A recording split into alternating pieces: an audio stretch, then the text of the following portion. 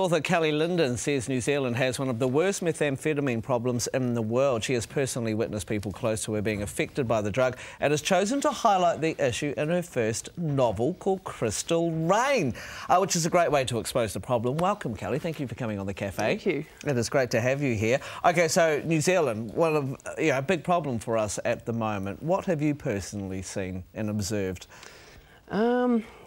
Initially, it was just things I heard in the news, especially around the 2003 with the Anthony Dixon case with the samurai swords and Mark Lyon, all those cases. And it wasn't until about 2009 it started to affect me personally because a family friend got hooked on it. Right.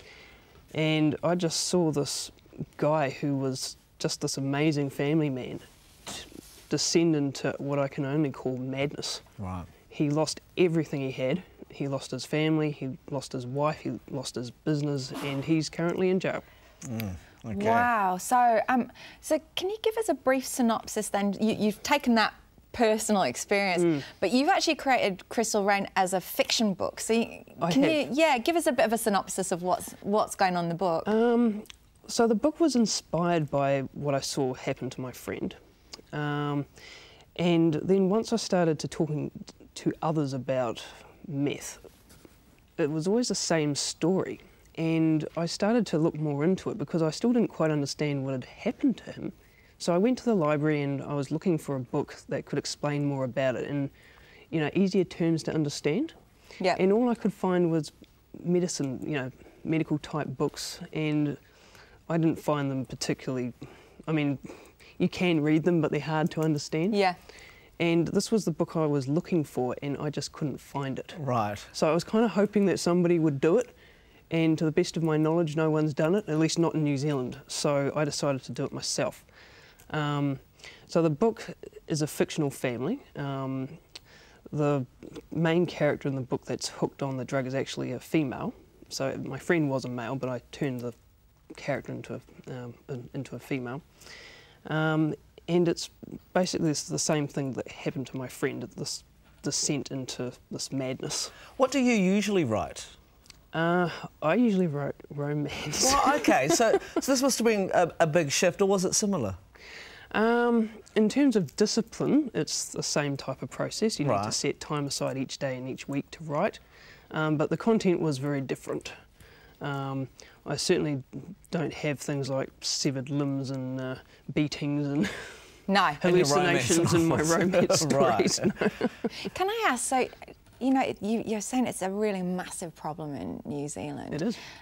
When you were doing your research, did it strike you that it was all sorts of people? It's not just what people think is, this is the archetypal person that'll take meth. It actually can hit anyone. Absolutely. Yeah, it's across the whole board. And in the process of writing this book, which was around 3 years, it was very interesting seeing the type of people that came out to me, so to speak, about what they'd been using.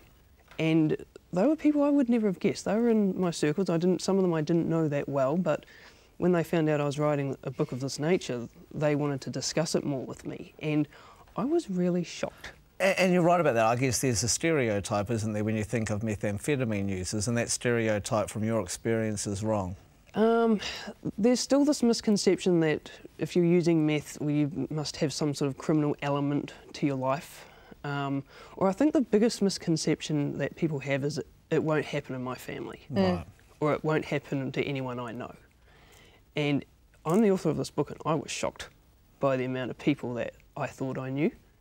And, unbeknownst to probably everybody that knew them, they were involved in this drug. So is this a learning tool for us, or is it to help us understand more about the meth problem and what it does to your loved ones? Both. OK. Yeah. Folks that read the book, I did write it for the families of people who are being affected by meth because it's a very isolating experience.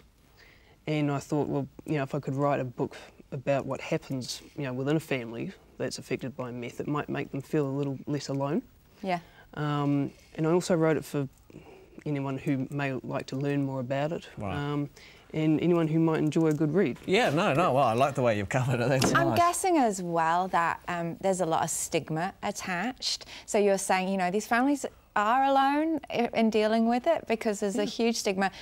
Unlike, I guess, an alcohol problem, which seems to be people more open about, you know.